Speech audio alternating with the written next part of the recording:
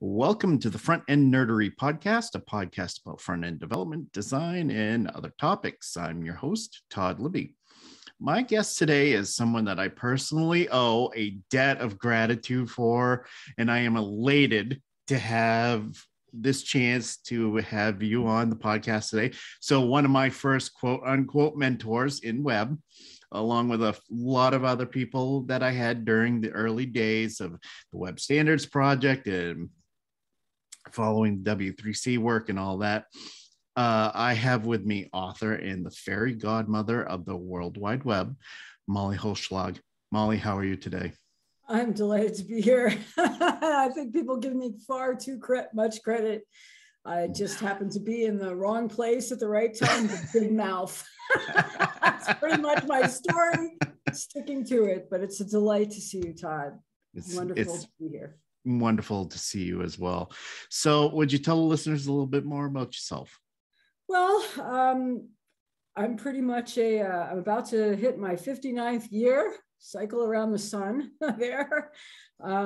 So I came to the technology table later in life than most people would might imagine, considering the volume of intensity once I got rolling with it that I brought to that table.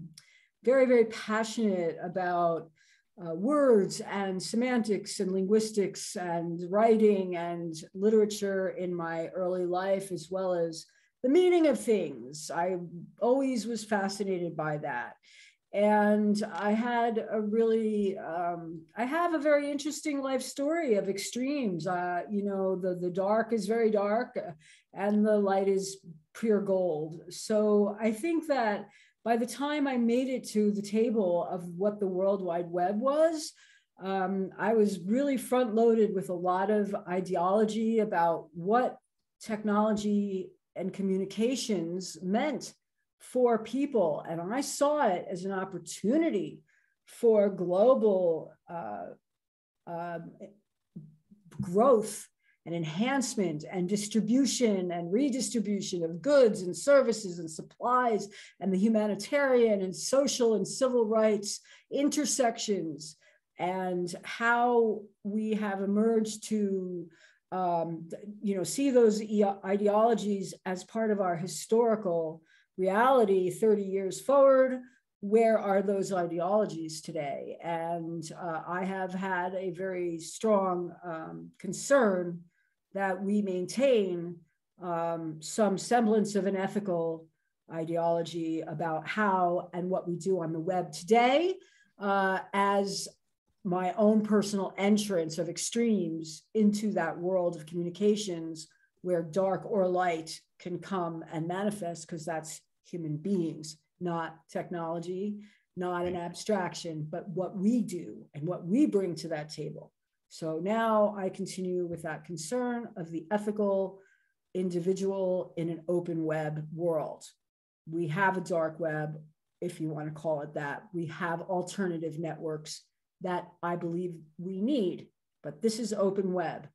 What is our ethic? What is our code? And I don't think we know the code at all. Yeah, I would agree.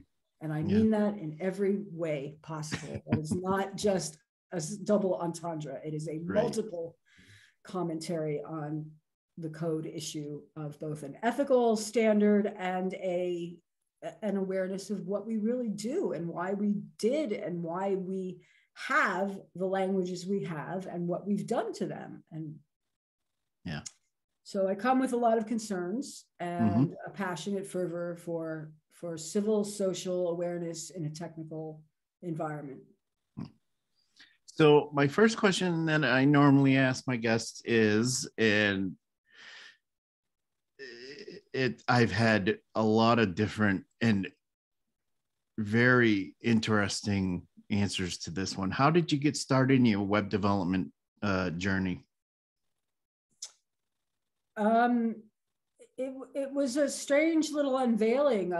Again, my interest in meaning and language I began to become more and more educated and pursuing education in cultural anthropology. And was through cultural anthropology that I met the entire field of linguistics. Once I fell into that, all of my interest in language and all of my interest in meaning became very, very clear as to how to qualify and quantify what was really interesting me. And it was all about the meaning of language, the meaning of words, semantics, semiotics, the meaning of signs, of symbols, of color. How do these things influence not only design, but every aspect of human communication? This is where I started getting really excited. And when, so I had, I was talking about the darker side of my particular personal life journey. A lot of that was fraught with very severe medical and behavioral health issues of a profound nature due to life.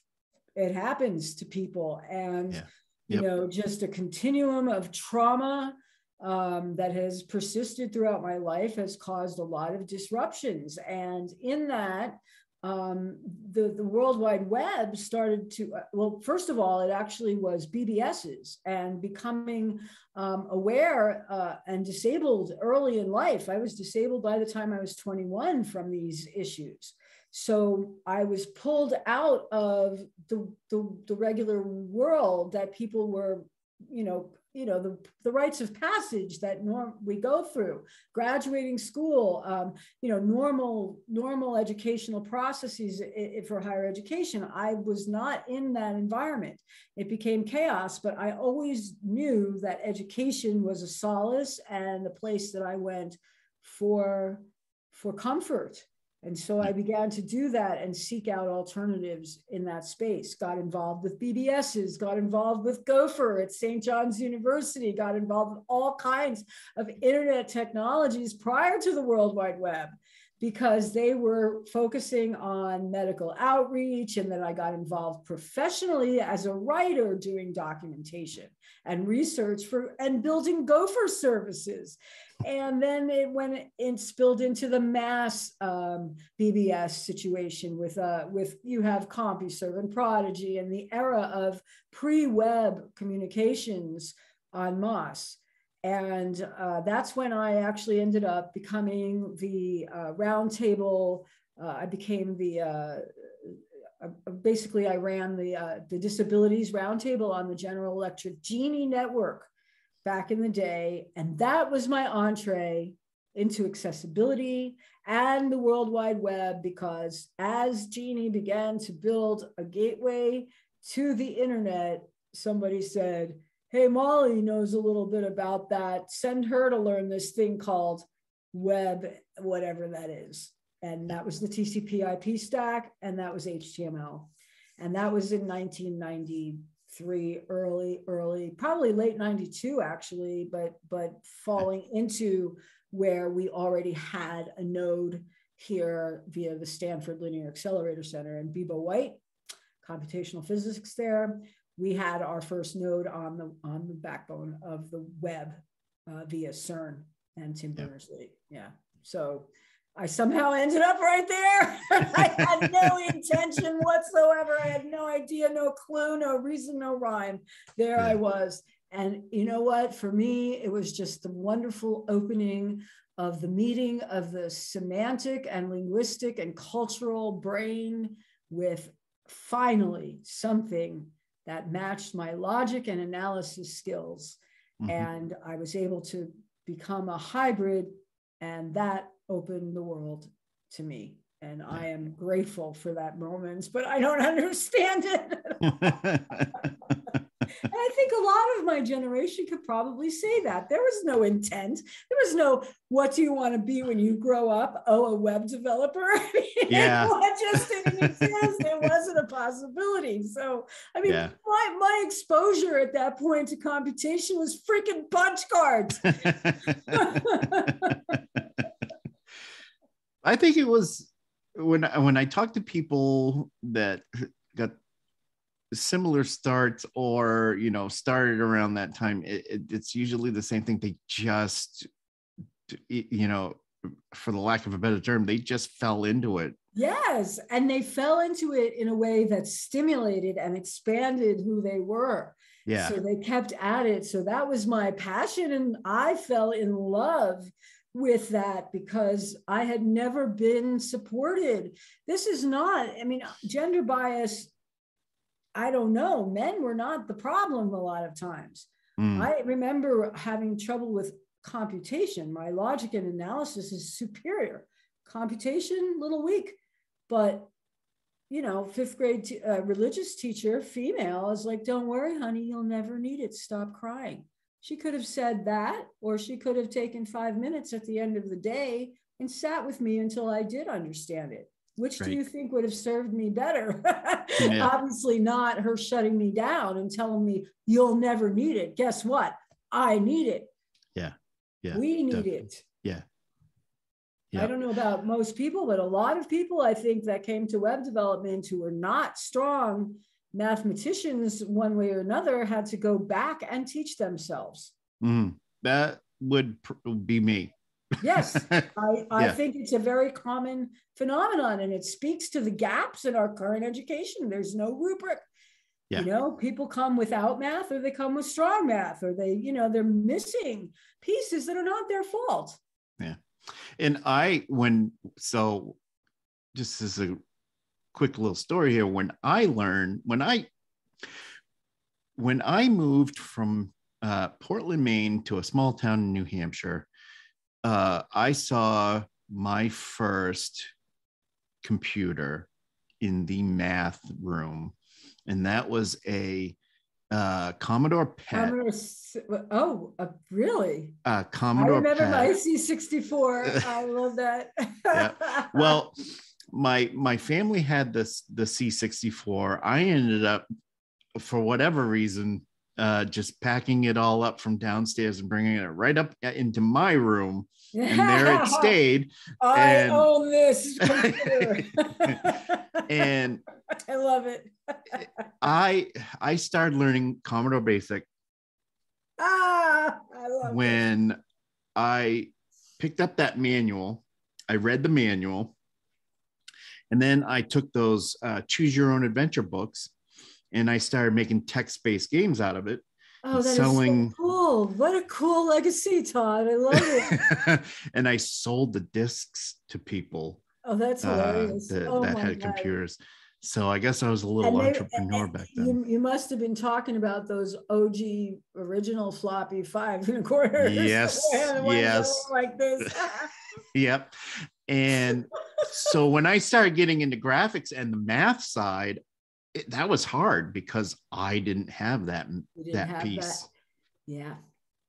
And yet look at this is what worked in my brain, was the fact that when you look at linguistics is the science of language, the math and science of language. So you're not looking at it so much as there's so many areas of linguistics that, are so deep sciences and arts of themselves. It's hard to just generalize.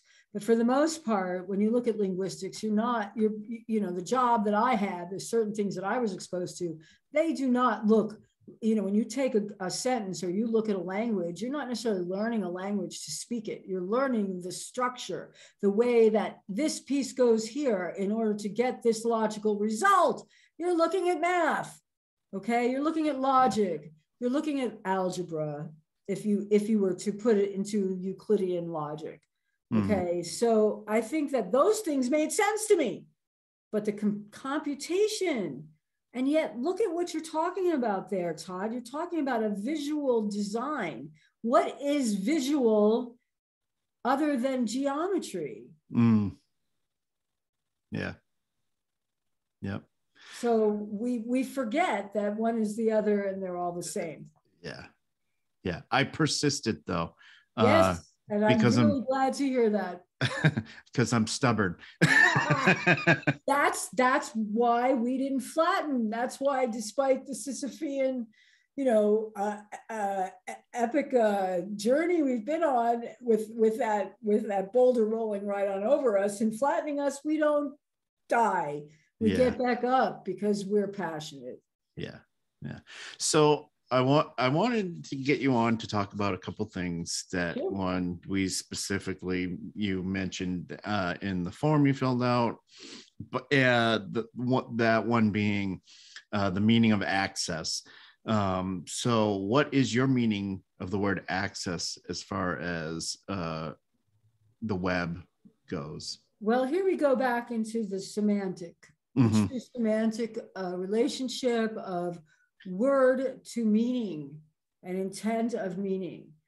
Access is simply, as a word, as a term, something that is to be accessed, is to be available. That's all. Availability. Yep. Okay. So when we extrapolate availability and we look at the model that we have found ourselves in, this is true of standards, but it's even more true of access in my way of thinking, because availability is the on-ramp to the World Wide Web. So anything that prevents the World Wide Web's content to be available to as many comers as is possible is failing out of the gate. This is the on-ramp, not the ticky-tacky house. Oh my goodness, I forgot. Let's make it now available to a few people based on our cognitive biases and things we are being told, and the 4,000 ADA, in the last year, what was it? 4,000 now we're up to America under the Americans with Disabilities Act, something that was unprecedented prior in years, to see 4,000 of them in less than 365 days. Yeah. Hello, wake up. The coffee is percolating and it's smelling very strong, that if people do not get on board, it's no longer federal government. It's no longer Section 508 here in the United States. And globally, there are far more progressive laws out there. That it has to come to law is a tragedy of itself. The whole idea of the open web and a responsible web would mean that people would do and understand that what makes something accessible, whether you're looking at it in terms of a functional science or a philosophical on-ramp of how we address bringing the content of the web to as many people as possible. Are we going to be universal 100%? Please. We all know from reason and logic that the first rules are nothing is 100% reasonable or logical in this world. It just doesn't scale that far. Right. So let's be realistic and aim to be, we talk about inclusivity. What does that really mean when we're approaching all our problems through exclusion, not inclusion? Yeah. Oh, I don't have any blind users. Why should I care about blind users? What kind of exclusionary thinking is that? Exactly. Completely exclusionary. Yeah. And that you remind me of something that I'll, for a second here. I spoke with a stakeholder at a place I worked at, and I said, well, they had a SaaS app and a regular public facing website, and I said, well, we got to make sure these are accessible to everybody, and the stakeholder said, we don't have disabled users. Oh, wow. And I said, what? Guess what? Does he use his own website? Because that sounds like a big disability right there. Disability, talking about meaning of language, disability means either no ability or apart from ability. Who among us human beings is at any time completely in sync with every ability? And who of us has never experienced being apart from ability? Please. It's the nature of the beast. Start there. Acknowledge that we are temporarily at best able-bodied or able-minded. And given stress, like the pandemic, like the political environment of the world, not just my own attitudes about it. We are in a time of great darkness. Yeah. To be so exclusionary and dismissive of all aspects of humanity is the worst possible response, in my opinion. Well, yeah, definitely.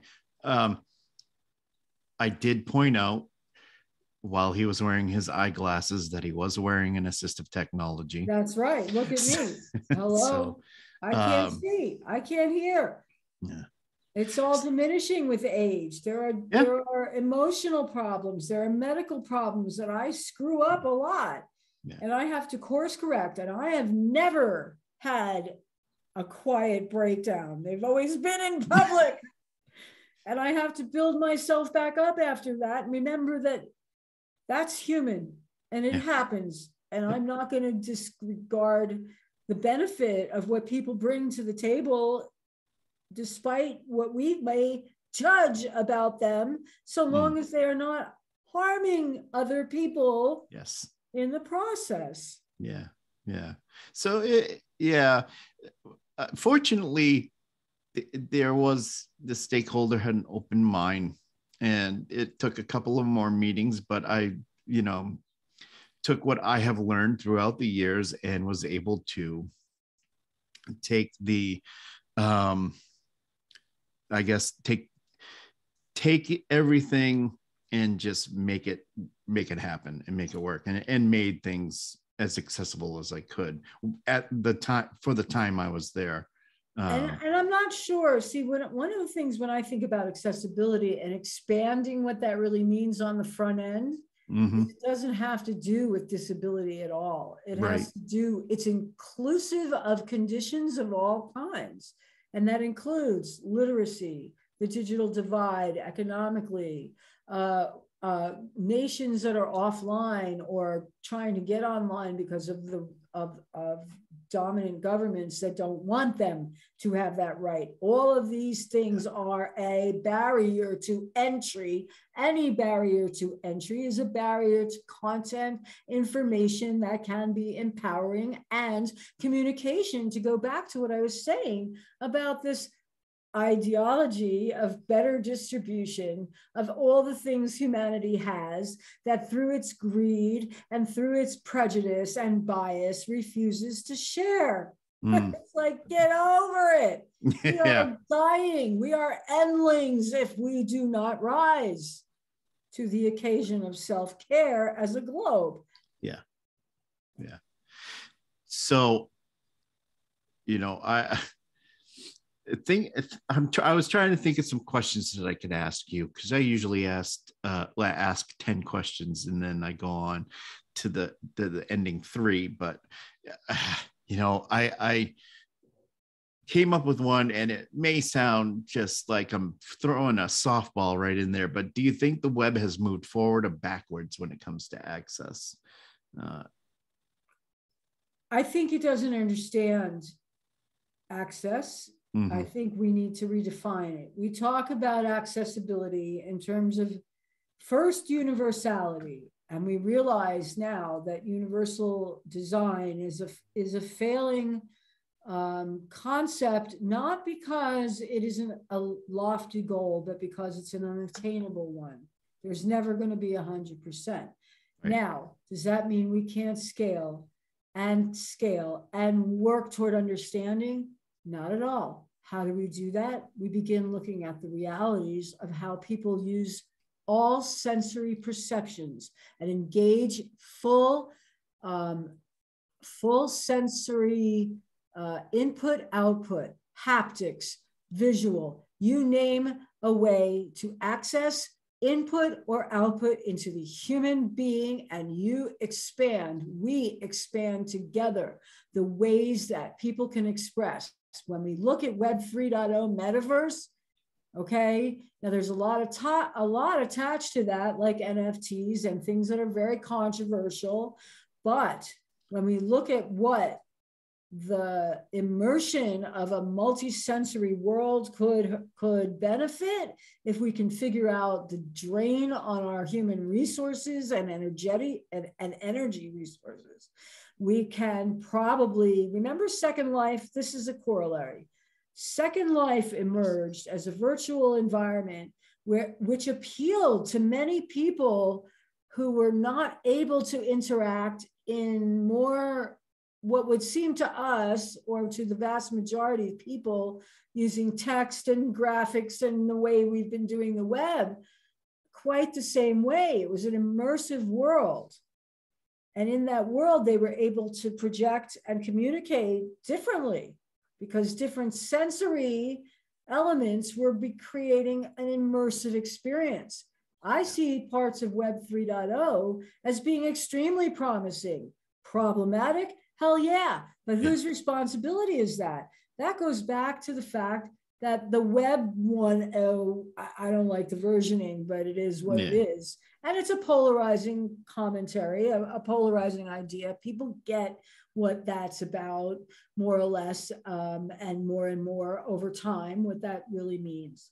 And for this reason, people, I was very reluctant to go down that path. And that seemed to be with Molly.com, my domain of, I had it before there was a Network Solutions. That was NSF, where I was able to get that domain. So, to see it come all these years, but I know that I'm done with it as a brand and a pursuit. I don't want to be a .com so much anymore. Webwithmolly.com is more of can be a commercial entity, but there's no profit agenda there. So, it's all about giving education and knowledge. So that's where I'm at, and people, I think people are very confused with that. They're like, how come you never made net worth? How come you had to do these things, Molly? And the reason is because I've never been interested in the capitalism, the net worth bullshit. I am here for humanity. Let's remind ourselves what the meaningful nature of the social goals of the World Wide Web. Tim Berners-Lee made it very clear that this was not just about technology. It was about society and improvement of communication. And we failed that. Yeah, we have. I asked Mike Montero when I had him on. I said, Mike from a long time. He talk about people that are in the fabric of the history of the web. Yeah. You has them. Yeah. I asked him, what if there was one thing that you could change about the web, what would that be? And he said that it never existed, or I'm paraphrasing here, but that it never, or that it something to the point that, it existed and never should have. I don't agree. I think that what should have existed is it didn't emerge, and that is human. How many belief systems, how many political systems, how many things that we have created as human beings have actually been anywhere near in the real world manifestation of their philosophical ideologies? We fail every time at doing that. Yeah. That was early in last year, so I might be getting that wrong, but there again, my cognitive is kind of slowing down at this point as I hop over the half-century mark soon. Yes, so hop over it. It doesn't get any easier. Trust me on that one. You gotta do your Sudoku or whatever. You've got to really get your cognitive weightlifting going on at that point, because it's gonna be downhill from there. Yeah. So I actually went on your Web with Molly site, and I was reading, and something caught my eye that really interests me. You said on there that, quote, the web's long dream did not die in the despair of industry changes. Rather, it has become a reminder that evolution demands we adapt, not the other way around. So I wrote that. yeah, it's on there. Yeah. You ever find yourself writing something and realizing something, it somehow came through you, and it may be of you, but it's almost like, I don't, wow, that's really accurate for me. What do you think? I do that. Do I do it a lot? I don't think so. And I said, I just have a loud mouth and a lot of words. Eventually something sticks. That's really smart. I've been accused of the same thing. Not that it's and not that anything is, been smart of what I said, but being loud. I've been, a lot of people have accused me of being loud. So yeah. Really, I've never known that about you. But let's think about that. Read that back to me again, and not as me, but just as a concept. Okay. I want to understand what that means to people who are listening, as well as what it means to you. Okay. The web's long dream did not die in the despair of industry changes. Rather, it has become a reminder that evolution demands we adapt, not the other way around. I am saying that we are not lost. Yes. That every single thing we've done is a matter of unfolding of evolution, sometimes wrong, sometimes damaging, and can be course corrected if we put our efforts in it together. Yeah. Yeah. It's not dead. Right. So when I took a look at it, the first thing that popped into my head was people don't like change. People hate change, but change is inevitable. Every moment of every day, you're changing. Yeah. And I know, because I did a little self-reflection, that, I hated change. But these days, knowing what I know now, gone through what I have gone through in my life, I am more open and willing to embrace change. For instance, I will use, when I do my everyday job as an accessibility engineer, when React came out, I went, Facebook, oh no, I'm not touching that. Right? And I understand to the core of my soul. Yeah. And I didn't want to learn that. I refused to, because of the fact that I don't want to change. I want to still write HTML, CSS, and JavaScript. I didn't want to go to frameworks. I didn't want to go to CSS frameworks. I didn't want to go to any JS frameworks. I was not interested in them. If you were going to use JavaScript, if you were going to use CSS, I'm old school. Do it by the rec and spec as is presented by the dominating specification organization. In the case of JavaScript, you've got ECMAScript and Brendan Eich. Okay, come on, man. I don't care what you think of his politics. The man is the father of JavaScript, and ironically, works on very anti-JavaScript environments, like, and putting Tor into Brave, the Mozilla organization, before he had to leave there because of the, not the same political viewpoints. Right. The reality is that's where the Tor browser comes out of. I mean, that's where we're having built-in VPNs and real security, and we're seeing a rise of activism. Mozilla is imperfect, but it's the last bastion of the organization that's open. Right. Yeah. Yeah. So I don't think tech embraces that change. Well, I know it doesn't, because I've seen it in action. I mean, I think we've all seen it in action with people that want to exclude women in tech, or exclude people that don't look like me. So, well, even like you, even people who look like you. Yeah. Exclusionary thinking is a result very often of something we can't necessarily auto-identify in ourselves. That is cognitive bias.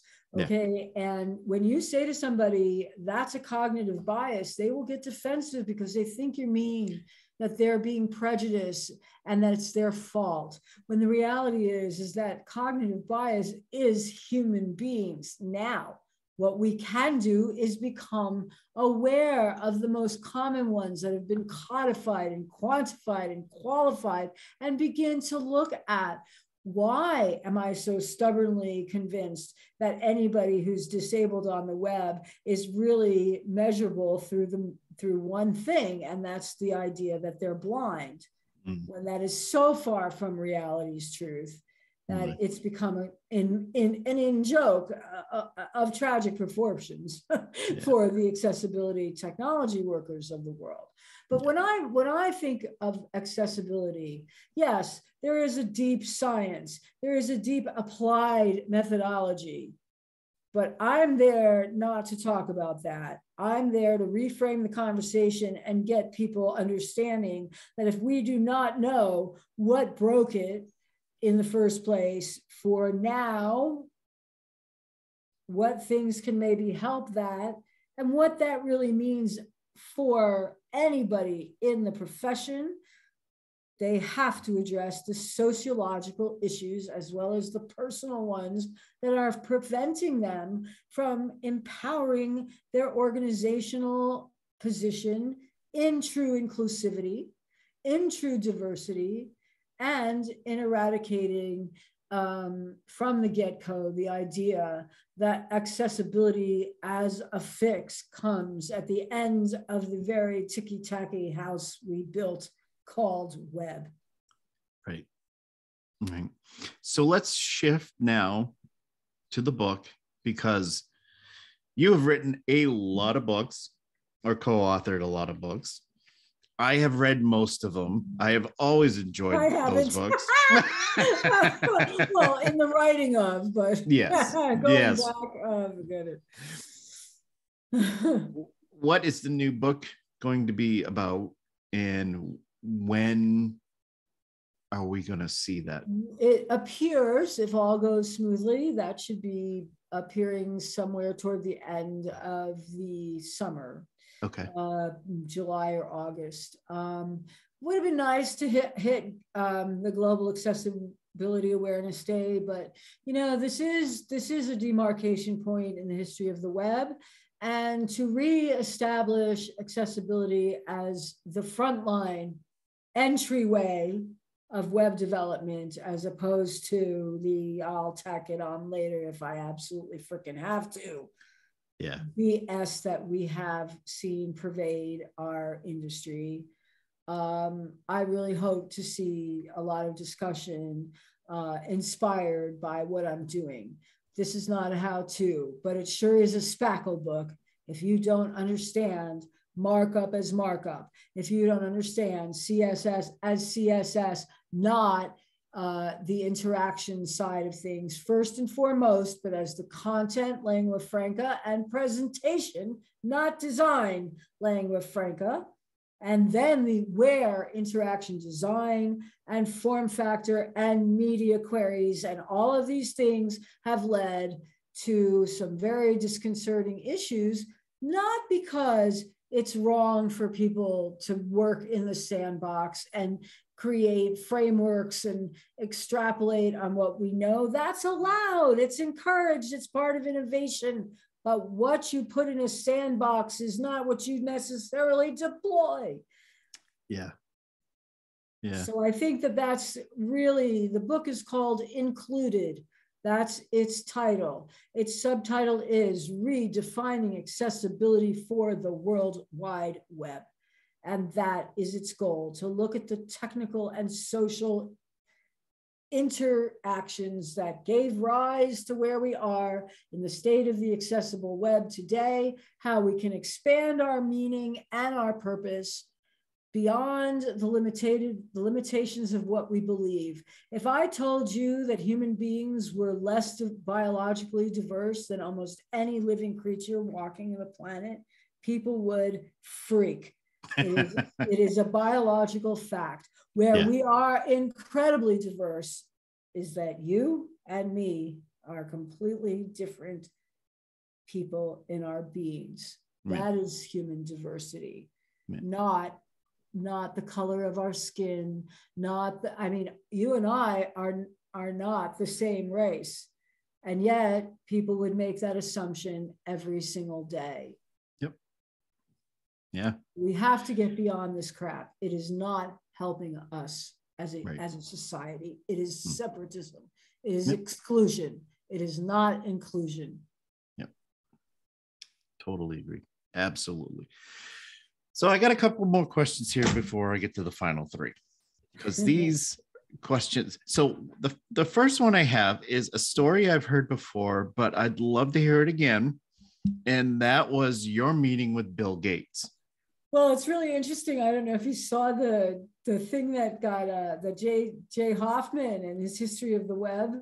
I just posted it, and I it's saw all about that. Okay. And it's a little bit, it's really cute because actually it's not the most recent editorial piece. We kind of had brought it a little forward in time and accuracy, but Jay is about to welcome another joyous bundle of love to his family. So I think he's a little daddy brained out at the moment.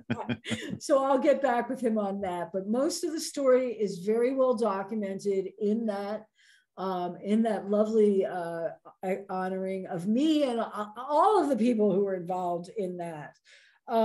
Just to briefly summarize, you were talking about Jeffrey Zeldman earlier. Jeffrey Zeldman, along with some key people, of course, were the spearheads of the Web Standards Project, also known as WASP. And during Zeldman's era, it was within their absolute charter and need to use the sting of social embarrassment, if you will, of calling people on their crap in public, because they were closed down. By the time the emergence of, 1998 was all about document object model stuff. Yep. That was what really the parody there with the Netscape and the browser wars. But things escalated, and of course, IE6 lack of innovation. Steve Ballmer announced to the world, "We won the web." I took him to task in public for that. Got a lot of flack, got a lot of interest. Suddenly, all of a sudden, circumstances occurred where openings in the Microsoft internal environment began to bubble up. And you have to remember, people like Chris Wilson and many others who had been there were part of the W3C the whole time. So they were on top of the specs. They just were not getting any freaking buy-in from the corporation who said, we are now 5 years and we own the web or whatever. Yeah. And long story less long, a window opened there, a window opened in some of us at the Web Standards Project. I leapt forward. We decided, some of us in the Web Standard Project, including myself, Dean Edwards, and a couple of other real renegades, decided, all right, if they're opening up, let's open up and see what we can create as a bridge. And we did, and the rest is history. We tried to save that browser. We could not help in time. It was a brutal and a very devastating thing in the end to certain careers on the inside. I was lucky. I was on the outside. It was brutal for me, but I got to walk away. A lot of people were stuck there and they bled out a lot of toxicity. Yeah. And in the end, we have Edge, and look at what Edge is now. Yeah. And it's a heartbreak, really. Yeah. To see a monoculture. We tried to prevent a monoculture, and yeah. Now, another question I just thought of when you were talking about how Steve Ballmer said we won the web. Do you think that Google is taking that same thought approach? Oh, I don't think they even had to think about it. Mm, They had an agenda to own the web. Not yeah, only that, they had an agenda to own all your base and all your ID information, along with a lot of other people, including government. yeah, Hello, Edward Snowden. If we did not learn our lesson then we are fools. yeah, definitely. So the other question I wanted to ask is, when you filled out the form, you mentioned the church website you made, and and how they made you a saint. Could you go into that a little bit? I don't know how many people are familiar with what that United with why the ULC it was called, well, it still exists. It's the Universal Life Church. Mm-hmm. And are you familiar with what it is? And I am familiar with what it so is. just Yes. to give people who are probably coming to this, maybe not only from the United States, but from a different time in history, there was a man who was born in 1911. His name was Kirby J. Hensley. He began a very unusual thing where he started what is called the Universal Life Church that persists today in many forms. He's no longer with us, but when I began my career in web design and development, building sites for people, he was in fact still alive. He came out of the Sacramento area, and what he is most famous for is creating a church that did have would make you a legal minister. Okay, all you got to do is sign up. But really, what he's most famous for is being a thorn in the side perpetually of the U.S. the U.S. IRS, the Internal Revenue Service. He successfully evaded having to pay taxes and set up a methodology with no theosophy, no liturgy, but a church is exempt from most taxation. So he now, if you set up a church, it doesn't have to have a theosophy, a liturgy, or even a known practice, or it can. And it is protected if you set it up properly because of his legacy. So that's really what he was doing, is he was putting it to the man. Yeah. And he did, he won, he survived it. So their first site, he reached out to one of the elders who was here in Tucson and was not adept. Nobody was adept at website. So we built a site that had a huge GIF, okay, because that was the only, and we couldn't even run it in line. You had to download it to an external an external viewer, print it out, and you could sign it, and it was pre-signed, and that would be your official minister. You could take that down and you could perform marriages with it, legal, or you could start a church. So I received in the mail a document that has declared, the ULC has declared me a Saint Molly, for building the first ULC. There are many versions of it out there now. Nothing to do with me anymore, because that was decades and decades ago at the rise of the web. He is long gone, but what a legacy, and what a freaking tongue-in-cheek story for the ages. That's I am awesome. sainted for giving other people the right to evade the Internal Revenue Service as a church. That is awesome. Thank you for going into that. That's and there's awesome. there's a wonderful little cherry on the blessing of that. Okay. I was married by a ULC minister who went out and got that for the era of the day of its time. The same day he married my husband and I. So we honored it to the end. So I get to the point here in the podcast as we come down on time to ask the final 3 questions that I have for all my guests. I feel like I'm a horse at the end of the race. It's like I'm either going to make it or not. Well, these are the hard-hitting questions I have at the end here for everybody. I call it the hot seat. So the first one is, what about the web these days excites you and keeps you excited in what you do? Yes, the passion to make sure that people learn their code and understand that standards are, have you ever seen somebody, I forget who it was, somebody went out and took, the grave, like a picture of a headstone and put my name on it with a very generous amount of lifespan that would be impossible by our counting in the Gregorian calendar, but they were being generous.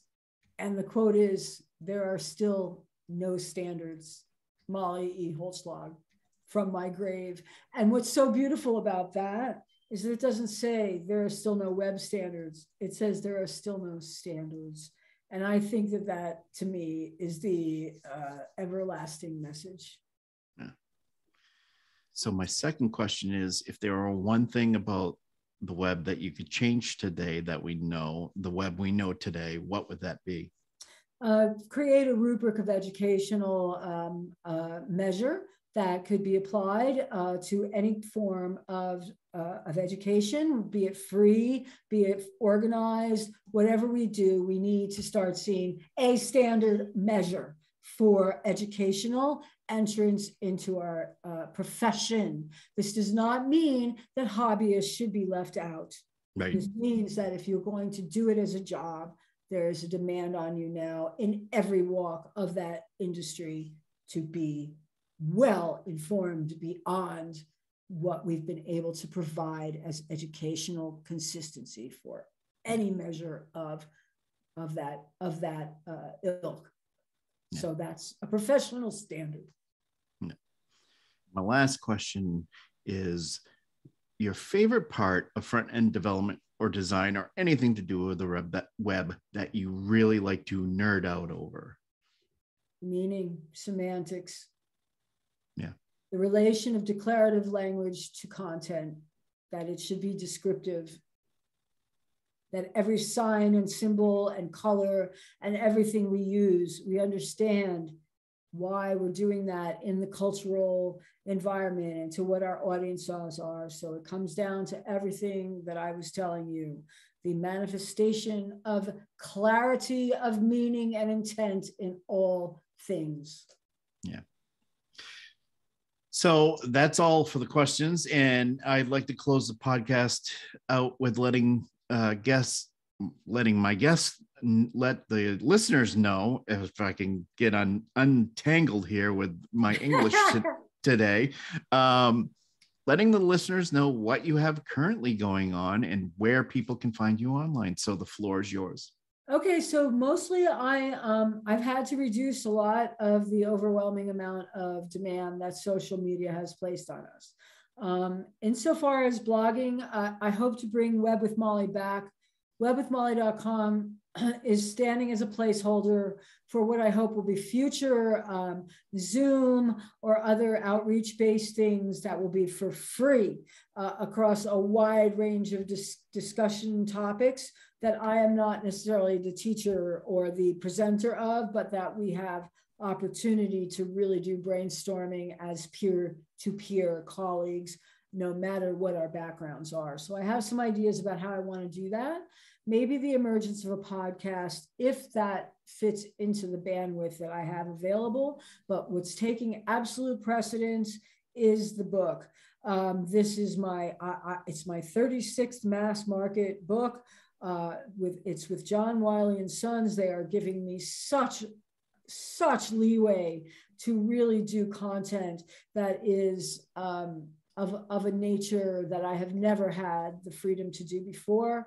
To not make that a joyous and wonderful experience as it has been unfolding so far would be detrimental to myself and hopefully the people that might fall upon it in terms of a resource down the road. So that is really taking precedence. In the meantime, my biggest concern, and I am sorry because I thought that it was off, but it no wasn't. worries. No worries. Like you were saying, they intrude anyway. They find a way in. Yeah. Social networks, I am at M. Holzschlag, my first initial and last name. On Twitter, Molly.Holzschlag, standard Facebook addressing for my Facebook. These are personal as well as public. And I do have a LinkedIn profile, but LinkedIn is very, very busy these days. I think I have had to back off so that I can focus on the book work. And, so the social network stuff is a little harder for me right now. But the focus on the book, and you know what? Just say, hey, drop me a note on social media, drop me a DM, drop me a private message. It's open for kindness always. Yeah. And I'm here. Yeah. And we've spoken before on Twitter and Facebook as well. So yeah.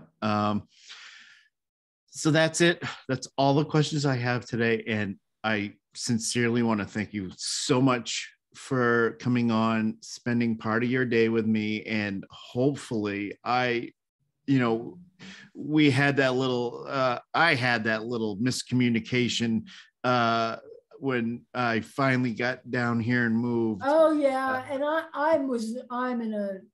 I can be very nasty these days. Yeah. I'm under a lot of stress, and not being well cared for medically is not a happy thing. Yeah. So I bygones are bygones. Yes. Forward we go. Yes. And hopefully at some point we'll get to see each other. I would love that.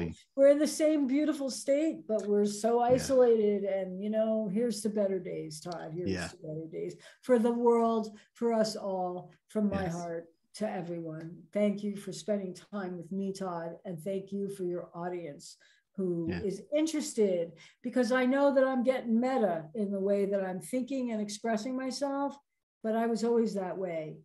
And I really am happy to exist on a more larger scale of analysis now than the details, although the details still matter very much. Yeah. Again, thank you for spending part of your day with me.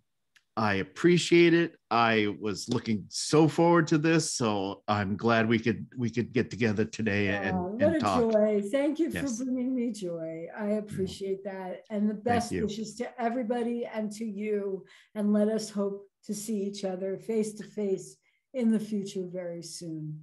Yes. Bye, everybody. Bye, Todd. Thank you. Thank you. And thank you, listeners, for tuning into the Front End Nerdery podcast. I'll be back next time with a new guest, new conversation about front-end design, development, and other topics.